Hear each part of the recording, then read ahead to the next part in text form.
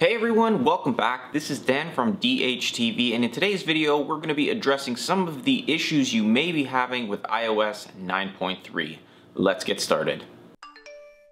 So since the release of iOS 9.3, I've been getting hundreds of comments and complaints from people telling me they don't have night shift, they're missing night shift features like the sunset to sunrise. Some people are complaining they can't click links. So we're going to address these issues. I'm going to show you how to fix them and what you can do to kind of work around these, and also give you a reason why you may not have some of them. So first off, if you don't have night shift, this is the reason. Apple only released night shift to certain iOS devices, so we'll start off by going through those devices with you.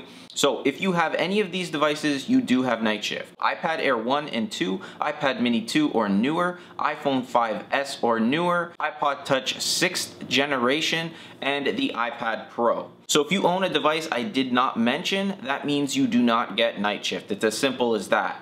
Now, addressing the second issue, if you do have night shift but you don't see the sunrise or sunset feature, you can do this. First off, let's take a look at the setting itself. So we'll open the settings application and we're going to tap on display and brightness.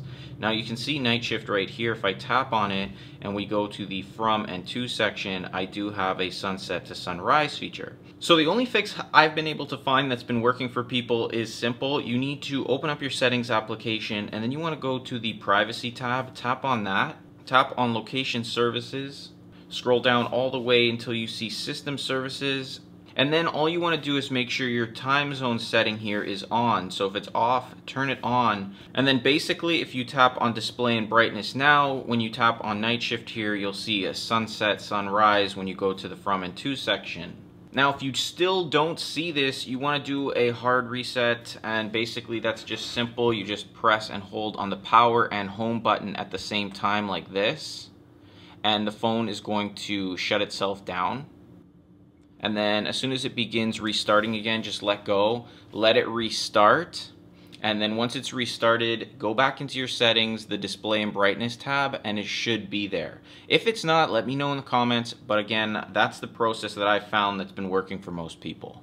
And lastly, if you're not able to click links and hyperlinks, there is a workaround. You can try backing up your device and restoring it to iOS 9.3, or you can try downgrading to iOS 9.2.1. Now, I'm not going to show you exactly how to do this. You can search for it, or if you want me to put together a tutorial on how to do this, let me know in the comment box, and then I'll work on that and let you guys know how to do it.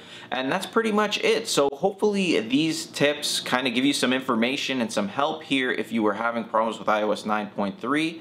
And if you have any questions, feel free to ask in the comment box below. And don't forget to hit the like button, subscribe to the channel, follow me on social media, and I'll see you guys in the next one.